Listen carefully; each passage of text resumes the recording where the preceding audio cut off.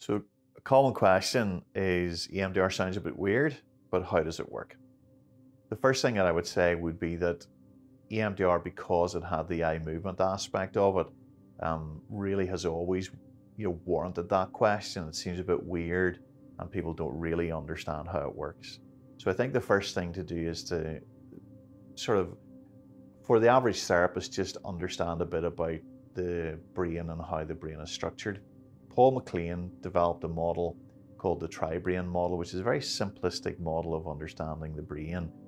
We recognize that it's overly simplistic, but it's still so useful we continue to use it. So I think if we use that here, and the simplest thing to think of is your hand. So if we have the wrist and forearm here, that represents our spinal cord and our reptilian brain. The base of our thumb and our thumb represents the emotional or limbic brain, and our fingers represent the neocortex, the sort of newest part of the brain, as it were. Now, we can think of information traveling from the ground floor to the top floor, from the reptilian to the limbic emotional brain, and then up to the neocortex. But we must also remember that the brain then has two halves. It has a right half and a left half. So if we first of all think of information that normally, what's the normal journey that information takes? Well, it comes into the reptilian brain, and then it meets then a structure called the thalamus, which gets information all lined up. And then that information passes through an alarm and alert system. Is there anything dangerous we need to be aware of? And if there's no danger there, it goes up to the limbic brain, where it gets emotionality, fear, anger, sadness, joy, and then relays up to neocortex. And the thalamus is at the junction just at the wrist here, and this is also where the information passes from the right hand side of the brain to the left hand side, and actually then back again. So information, if we think of a metaphor for that journey through the brain structures, we can think of a journey through an airport. So when you come into the airport, you've checked your bag in, and you then come to the security system. So the first thing you meet is the security guards. So that's like your thalamus. They're going to get you into a line, and they're going to get all the information lined up, ready to pass through the alarm and alert system.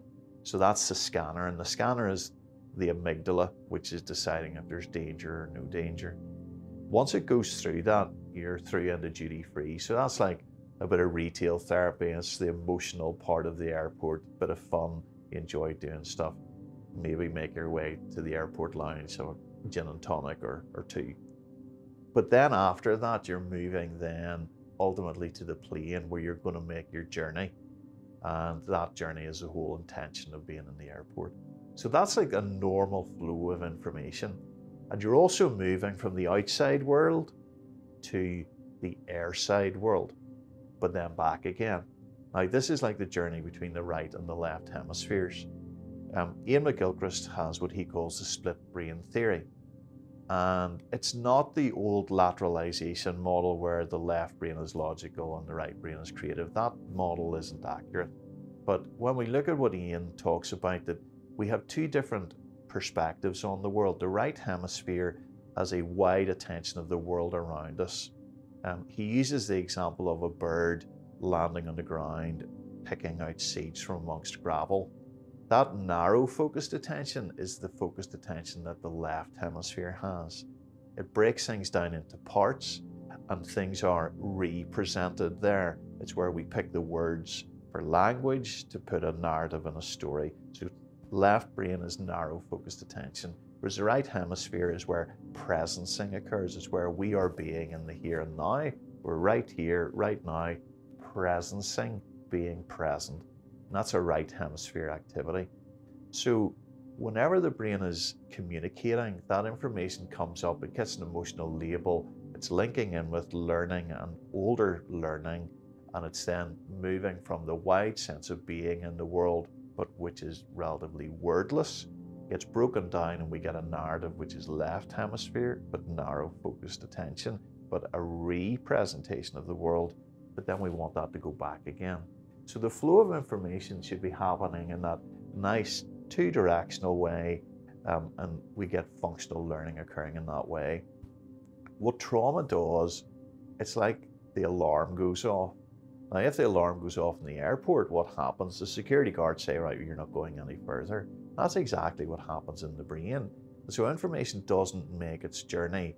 We sometimes can't get the words or the language for emotions or how we feel about that thing. And Peter Silfnios in his research describes that as alexithymia. And so the alexithymia just means that those parts of the brain aren't communicating properly. So what we see in EMDR is that EMDR is helping both parts of the brain to communicate with one another.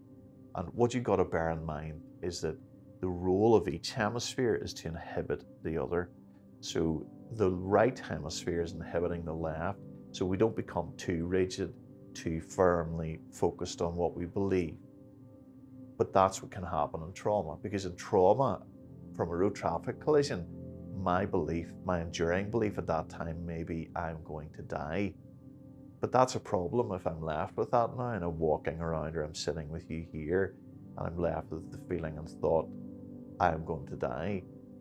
But because the right hemisphere hasn't been active enough and isn't integrated enough, the person can't change that opinion and they're a bit stuck. And so EMDR helps to bring those two functions together and allows for a balance to occur, where the person then can go, I realize that event is over, I'm not going to die right now. And then that changes how they interface with the world.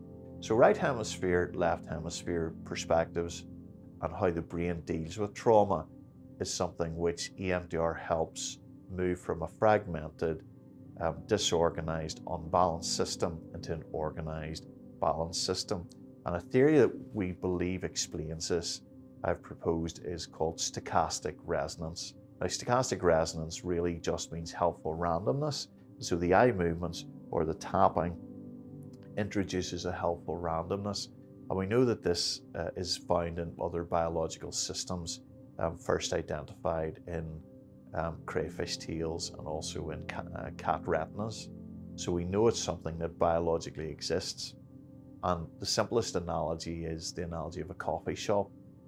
If you and I were in a coffee shop and we wanted to have a very private, intimate conversation, if we imagine everybody in the coffee shop sitting in silence, that is like the brain in trauma. We don't want to talk now. Everybody's going to hear us. Everybody's going to listen to us. So it stops communication. And that's like a traumatized brain. Communication is stopped. It doesn't want to take place. And not a lot gets happening in a functional way.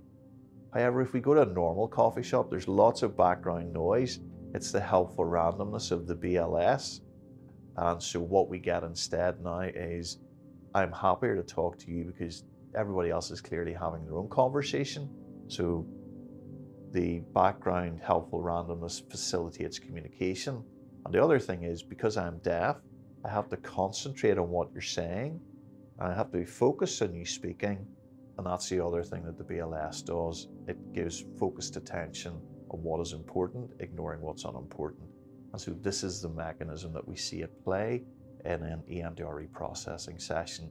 Increased focused attention and increased communication, which allows the brain to restore balance.